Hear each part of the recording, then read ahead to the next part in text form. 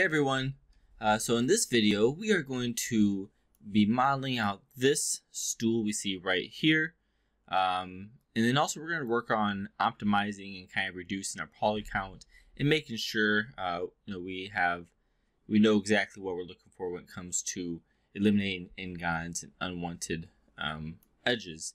So for this I'm going to go ahead and I could take all of these items here, and I think I will. I'll take all those and hide the collection.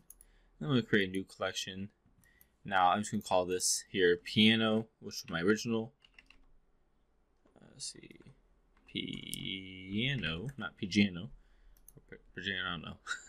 I'm going to call this stool. There you go. And so now we have two collections. One is our piano collection, as you see there. And the other one is our stool collection, which we will be populating right now. So for the stool, what I'm going to do is this is one big mesh, and then I will actually chop off a leg, and let's see here, I can actually show you a little better of what exactly this is meant to be doing. So if you look right here, we have this stool, and then the leg itself is chopped off, and then they basically kind of appended an additional leg there to make it functional again. I think it adds a little bit of character. No, this is again Sophie's original design.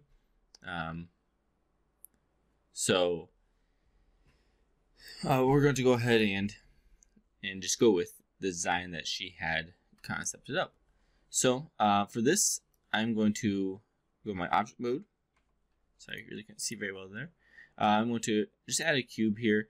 And what I want to do first, I'm going to go to my top view. I'm right now going to be just making this, I want to make this shape here roughly. So I'm just kind of thinking about how this would look. Maybe something a little bit larger, about like that. And now we will actually scale this to fit our model, our piano model, once we are complete with this. So that looks pretty good there. Now I want to just think about, in this case, I'm just thinking about the base here. So maybe I might want to scale this down just a pinch. And now if I'm looking at this, I see it's tapered in just a hair. So I'm going to go ahead and make this a little bit smaller. That looks pretty good. And now I'm going to work on the cushion here. So the cushion is a number of different insets and extrusions. So I'm going to go ahead with insets and extrusions. I'm going to apply the scale. So select on that with my object mode. I go to object and go to apply and scale. And so now when I inset that face, it will look nice. So I'm going to go ahead and inset that like so. I think this is about the right amount. Yeah, that looks pretty good. And I'm going to extrude it out. So my Control E, I'm going to go ahead and turn on these screen keys so you can see exactly what I'm doing. I'll go ahead and work on this in just a moment. And there they are. And then I think I want to go ahead and actually just bevel these edges here. So Control B to bevel. And that looks pretty nice. I just noticed that I just looks like there's a small bevel, so nothing too large, but that looks pretty good there. So we don't have any n-gons, and I think we're pretty pleased with how this looks. So now the next thing I want to do is I want to create these 4 legs. So before I can do that, I can do this one of 2 ways. The first way, I can simply, shoot some legs down, but I do want this to be one large mesh. I think that might be the best way to go about this, or maybe a way to go about it. So I'll go ahead and that's one way. So I could potentially, divide this up and have 4 different legs going from here. In this case, I actually think it might be more resource efficient if I were to just make 4 legs and just simply place them inside here. So what I'm going to do instead is I'm going to select this object. I'm going to duplicate it with Control D. Otherwise, remember, if you duplicate with Control D, or if you don't want to do that, also you can go into Object and Duplicate Object. And then I'll just do that. And now what I want to do here is I just want to hit isolate this. So Shift I is going to put me into local mode. And I'm going to add in a an edge loop there. I'm going to bevel this out until it's about the thickness of the leg I want, and that looks pretty good. It actually might be even better if I go to the bottom view. And then Control or Alt C, I'm going to put edge loop there, and then again bevel this out until those corners are about squares. Okay, so now I have a square here, here, here, and here. It looks like perhaps I need to bring this in just a hair to make it a perfect square. Okay, that's pretty good. And so now what I'm going to do is I'm just going to select these 4 squares and extrude them down about there. Now the thing is, you might ask, why don't you just do that for everything else? And it's because by doing this, I'm actually going to be creating all these extra edges, therefore larger faces, and my poly count right now this is 164 triangles, where I could simply just have something like, oops, let's go ahead and select this, which is only 36 triangles. So we are literally saving, about 130 triangles by doing this method. I guess maybe more like 100 triangles, which in the grand scheme of things isn't much, but it's just an optimization trick I'm using. So I'm gonna go ahead and show these legs again. Isolate them with Shift I. And now what I want to do is I want to move these down just a little bit longer. So with my move tool, which is W, I think about there looks pretty good. And then I want to, I want to add a loop to all 4 of those. And then I'm just going to select all 4 of these. And I'm going to bring them in. Now, this is, for this, I'll make sure, because see, if I were to just go with a bounding center, they all come in like this, which is not what I want. I want the knee bending trick. I'd rather have each one of them bend, but I want them all to be the same. So what I'm going to do here is go to my top and then go to individual origins. And now that means each one will have its own origin. And that looks pretty good. So I'm just trying to match this curvature right here. Maybe a little bit more. There you go. It looks pretty exaggerated. I think I'm pretty happy with how that looks. And now what I can do is I can just, actually I might just go ahead and select these bottom ones. And then I can go to select and I can grow selection. Let's see, what is the grow selection?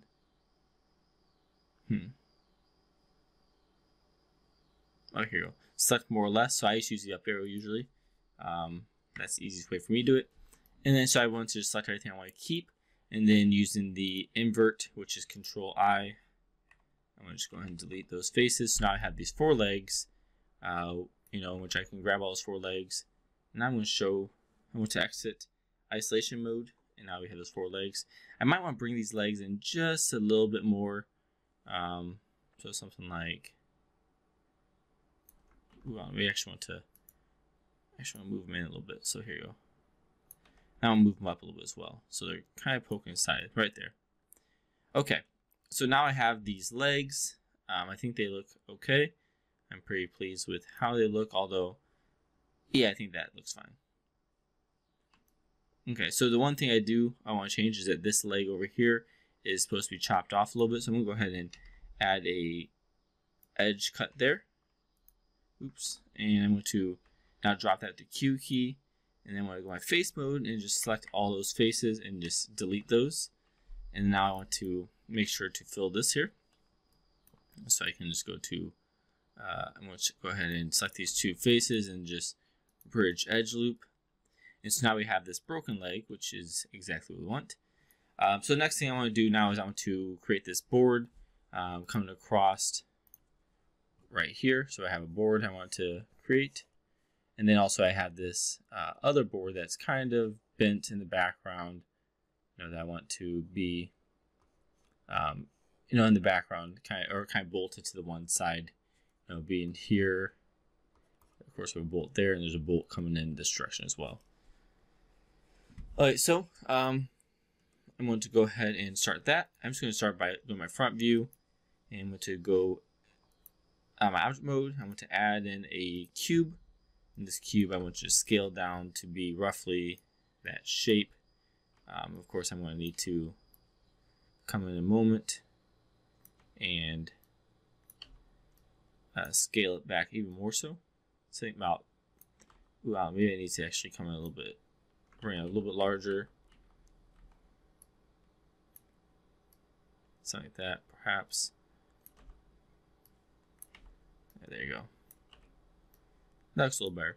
And then, of course, it is too thick, so I'm going to bring that, scale it down quite a bit. And then I see that this has a little bit of a taper to it. So I'm going to give it that taper look that I'm going for. Oops, let me bring that again, sorry. And now I can move this, and I might even want to try my snap tool, make sure it's to closest, because if I put center, it's going to snap to the center of my the vertex, but the closest is going to snap it right when it makes contact, although this does, okay. So it's just because I'm making, this is tapered, therefore it's going to snap a little differently, which is fine. That'll work out for us. Maybe I might even do is go bottom. I might even rotate this a little bit.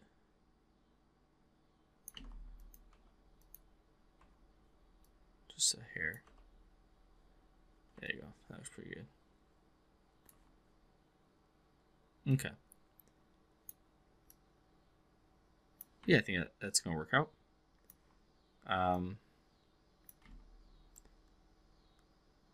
Okay, so now I'll make another cube. I'm going to go back to my front view again. I'm just repeat this process. Add mesh cube. Now with this, I'm going to be the leg going up. So I'm just going to make this taller. Now I do want this to roughly be about level with this bottom of this chair, like that. And also I want to add in a loop edge. So I'm going to go my Alt C, sorry, to add this loop, and then right about here I'm going to place that cut. I think that's pretty good. So I'm going to now move this a little bit closer and maybe just out a little bit. And then of course I want to scale this down. I think about there is pretty good. Let me turn my snaps. And now I want to, oops, didn't want to do that. Now I want to grab this top face and I want to just tweak it out a little bit, because if you look at my reference, it does, it does kind of pull out a little bit. And also if you look at my reference there, it's kind of at a little bit of a taper at the top. Okay, so I think that looks pretty good. I might want to even go as far as kind of exaggerate this a hair. Maybe I exaggerate the top a hair.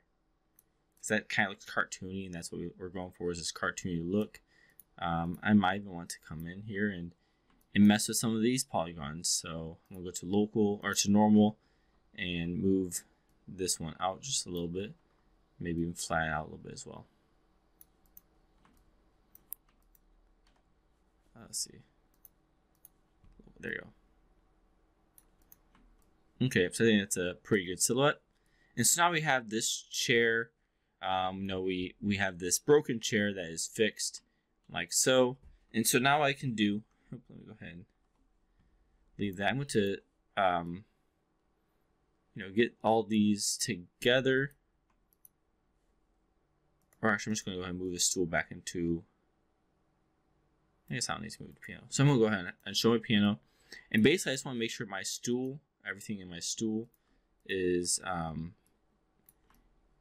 going to look. Okay, so right now we do have a little bit of an issue there. That's fine. So what we're going to do is we want to join everything. So I'm going to select all my stool components, right click and go to join. And so now it's all one piece. So therefore, if I make adjustments, it'll be to the whole thing. And I want to make sure this is flush with the floor. So go and turn on my snap, and now it is. And this is a little bit too tall, so I need to make this a little smaller. So therefore, ideally I want it to slide right under there. So I'm going to go ahead and make this, yeah, that looks pretty close, maybe a little bit bigger. Yeah, I think that's going to work. Okay, so I'm going to pull this out a little bit. Maybe I want to twist it like you see in the reference. So now we have this chair made up. And so last thing I want to talk about is optimization. So what optimization is going through here and finding anywhere where we can eliminate polygons. So you want to eliminate them if they aren't being seen, but also by doing that you're saving triangles, resources, but also you're saving texture space. You aren't wasting your time texturing items that won't be seen, but also you aren't wasting your time, you aren't wasting your space texturing, things that aren't important, but rather you're only texturing things that are important, and therefore they get a bigger canvas to work with. So some of these places might be underneath, so maybe I'll come in here and I might want to, select all these faces down here. Maybe I want to delete those. I think in this case I will, because I don't plan on this thing being upside down. So therefore I want to come in here to this piano or to the bench and delete. Oh, I guess I don't want to delete that one. I want to just delete these 3 faces, since I will never see those faces. Now this one, I'm not sure if I'll see this, but I can go ahead and delete it. I don't think I can't imagine a scenario where I see that face either. So coming in here, perhaps I'm going to just hit Shift I to look at isolation. That looks pretty good. And we already know that the piano is optimized, or the keys themselves are optimized. Let me go ahead and see this. Okay, so this face I can get rid of because we will not ever see the inside of that face. Let's go and look at these. I don't know if I'll ever need those either. Yeah, I'm not going to ever see. It'd be a miracle if I can imagine to get the right angle. And if I can't get the right angle, then I kind of earned it, I think, to see that Easter egg of emptiness. Okay, so that's pretty good. Now with this, I'm going to go to my back view. Yeah, these 3, I will be able to see that because, if you're looking at it from behind, you can see that point there. So I'm gonna go ahead and yeah, everything else looks good there. Okay, cool. Yeah, and I think that we're for most part in the clear. Okay, so now we eliminate all of our unused faces. So there's a few things that if basically the rule of thumb is if it doesn't actually support a silhouette and it doesn't do anything for the silhouette itself, you can probably eliminate it. Now, in this case, I'm going to go ahead and just look at this one. This one's pretty stinking good. There's not any n-gon, so an n-gon, just a refresher, is any time that you see more than 4 vertices on a plane. So it's a 5-sided edge or 5-sided polygon. And so we can go and eliminate that. And I think here's where we're going to find our n-gons, or not our n-gons, but maybe. But here's where we're going to find our unused mesh. So for example, I might go ahead and I think it'd be my best interest to cut this in half, because I only want to work on half of it first. Actually, no, I don't need to cut this in half quite yet. I don't think I need to at all. So here's, for example, here, this edge here does not actually support anything. It's just there because it's the middle seam, so I can go ahead and remove that. Now, the only reason you might want that is if you're planning on mirroring it, which maybe we are. And if we are, and actually I think we will in this case, because there's enough going on in the middle that we won't actually, it won't really be an issue to mirror it. So I'm going to go ahead and eliminate all this one side, and we are just going to optimize this side here. So here, now here's a situation where this edge here is not actually doing anything. So what I'm going to do is I'm going to just weld this edge, this vertice, to that corner, and that's pretty good there.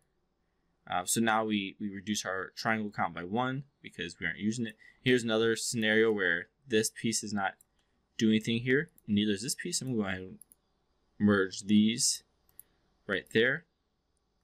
And actually, I might not even need this one either because, that's a 1, 2, 3, 4. So we're in the clear there. This is 1, 2, 3, 4. So we're good there. A couple triangles there, and we do need this edge here because it does support. It will support a silhouette. So I'm going to go ahead and actually might go ahead and select a couple of these. I don't think these actually are. These two actually do anything. So I'm going to merge those to the last, and then this one here I can merge up here. So just right click, merge to last. Let's see. So some of these I can merge. And so I'm really trying to find here. I'm just trying to optimize this so therefore I'm not wasting any resources. Because if I can bring this down as low as possible, what's going to happen is my asset will run smoother, and I can put more of them into the game or to wherever I want, and it won't actually affect anything. So here's another scenario. Another way you can do this, also you can turn on your snaps, and you can actually go into your let's see, what is it called? Your viewport shading? No. Viewport overlays, and you could find somewhere in here. Maybe actually it's I'm trying to call where this is. Oh, under tools, if you go to options, you can go to auto merge. And so basically what I would say is anytime that two pieces are touching, it'll automatically merge them. So that now therefore I can just simply drag things. Okay, so I'm going to drag this up here. I don't think it's actually giving me a silhouette because it doesn't change the silhouette because I already did move that earlier. Which means I can then move some of these vertices as they are not doing anything for me either. Greatly optimizing my resources here. Oops, let's go and grab this one. Grab this one. Okay. And I do need these two because these actually do change the silhouette. But this right here I might not need anymore because I have a 1, 2, 3, 4 edges there. 1, 2, 3, 4, so we're good there. And I just want to make sure I'm not I just want to make sure that I'm not actually changing the silhouette at all, because once that silhouette changes, that's when we have an issue. Okay, that looks pretty good there. And I think this is as optimized as I can get without actually manipulating the silhouette. I don't see, well, I guess right here is the only other thing I can do. So I can change that there and move this one up here. Yeah, I think that's going to be the best I can do at this point. Okay. So, really, I guess I kind of got on a tangent, but the thing is you want to do that for really everything here. Is simply go through everything that you eliminate the faces you don't need, and also, on top of that, try to eliminate any polygons. So like here's some more polygons I might not need, or edges I should say.